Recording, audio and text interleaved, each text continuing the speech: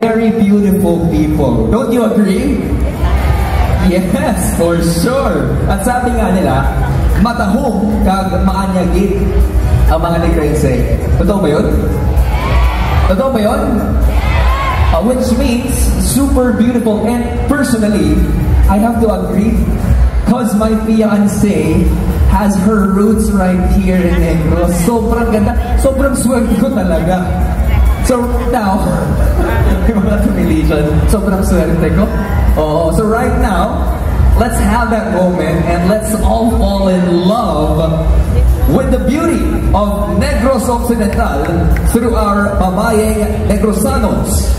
Ladies and gentlemen, let's all welcome our Lin-ay sa Negros 2019 first runner-up, Therese Orzalas, and our longest reigning Lin-ay sa Negros, Miss Roxanne Toledo, together with our 27 very beautiful candidates for Lin-ay sa Negros 2023.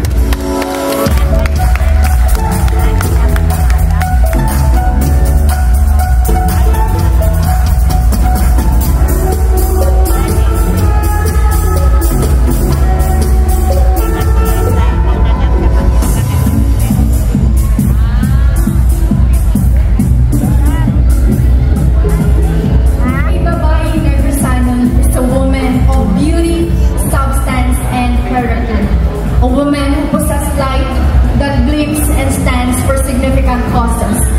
I am Therese Orzalas, your Lin-ay sa Negros 2019 first runner-up.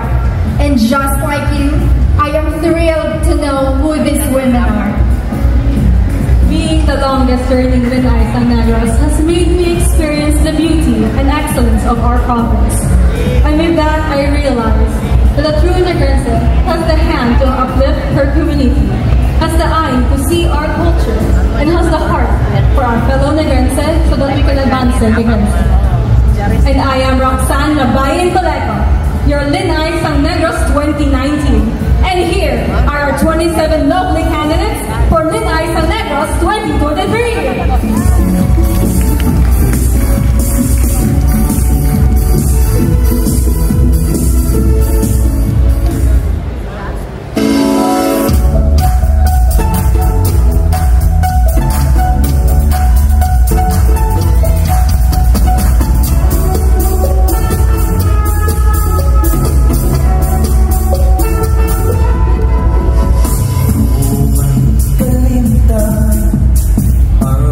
Ang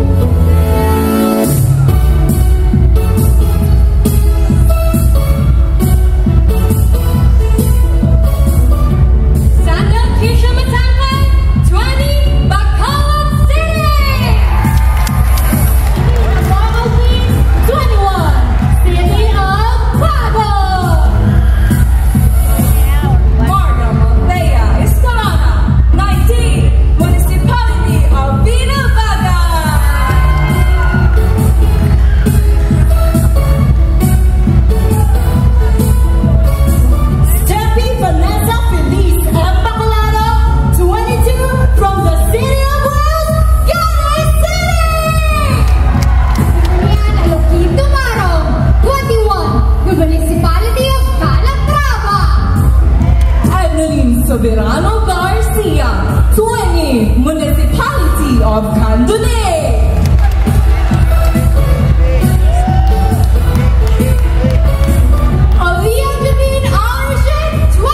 Municipality of Calayan! Rica Mongegas Ocri, 22, Don Salvador Benedicto!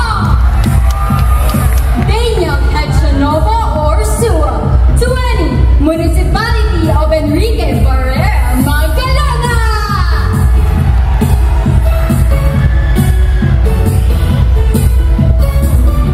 Catherine Berloven, 20, Escalante City!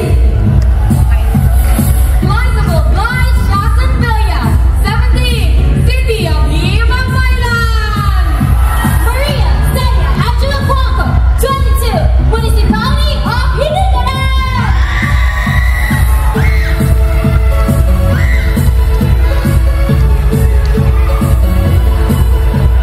Crystal Paulette Villarete, 22, Municipality of Binumal.